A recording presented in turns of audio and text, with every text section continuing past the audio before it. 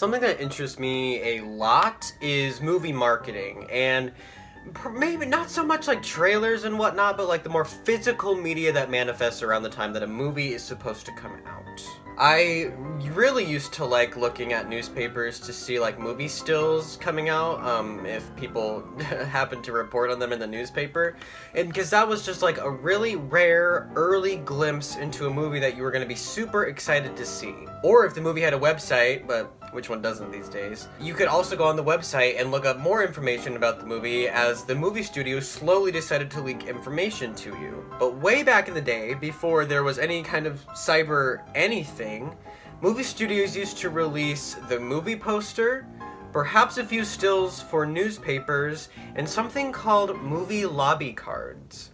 And movie lobby cards functioned a lot like a poster, but they were smaller, sometimes being as small as like a sheet of paper, like a regular 11 by 8.5, or sometimes they'd be a little bigger and they'd be like a 12 by 15 sheet of paper. What was depicted on these movie lobby cards were images from the film that you were going to be seeing, and they could come in sets as low as 6 or as high as 12, depending on what the movie company wanted to push. But lobby cards were not always guaranteed from a movie studio. It depended on if the company was gonna go belly up and they couldn't afford to do much more marketing beyond a trailer. But sometimes with like movies that were like really wanting to be pushed by these movie studios, they would have the 12.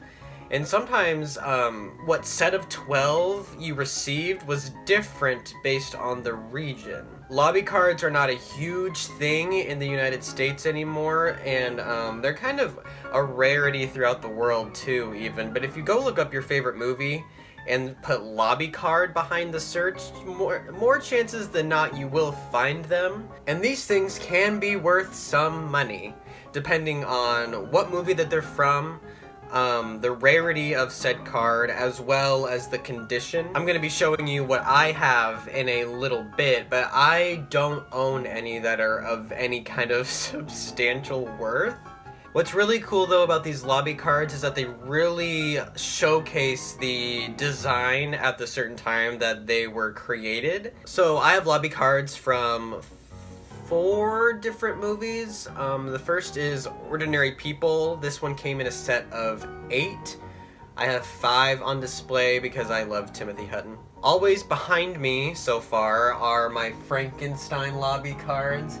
These ones are not authentic. They are reproductions from a website that I got them, that I found on eBay. And they're pretty cool. I tried to get as many as I could that had Dwight Fry in them or were as visually appealing as possible. Next is East of Eden. These came from France. I had them shipped across the ocean. And these are the smallest lobby cards that I have. They're about a little bit smaller than a piece of paper. I'm looking at them as I'm talking about them. But there were a few that did not feature James Dean. That one came in a set of 12. And I have 8 on display right now. And lastly is from another movie called Another Country. I have a video based on the play version. That one also came in a set of 8. And I have 6 on display right now. Those were the most visually interesting ones. I got those from Spain, and since it is a more obscure movie, I was worried that it wasn't going to have any and how much they would be if they were to exist. But thankfully I got them for like a decent price.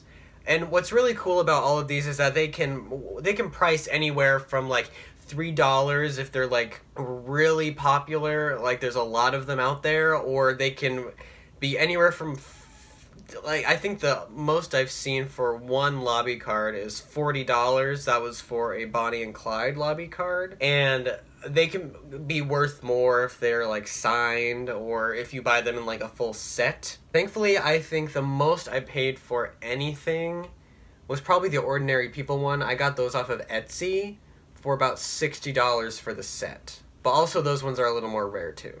I think movie lobby cards are an interesting piece of movie history because it really shows another side of marketing that is like slowly dying as it's replaced with more online marketing. And it really goes to see like what the whole like marketing package of a film could entail, as well as potentially early or alternate shots that would be featured in a movie or not at all. In the Ordinary People set that I have, there's one image of Conrad writing by a window that's not featured in the movie at all.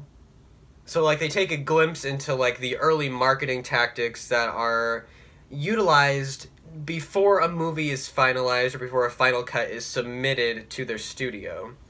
So it's kind of cool in that way to examine a film through that lens. Hello, Dustin from Editorland here. I also forgot to mention that they are like a visually or aesthetically pleasing bit of art for any budding movie collector, so I would definitely include that here. Go get them. Alright, well, I think we're going to leave it here for now. This is one of my shorter videos, but If you like this content, go ahead and hit that like button, as well as ring that notification bell if you want to see more. It'd be really cool to have you back. Like, really cool. Alright, this is Dustin signing off, but only for now.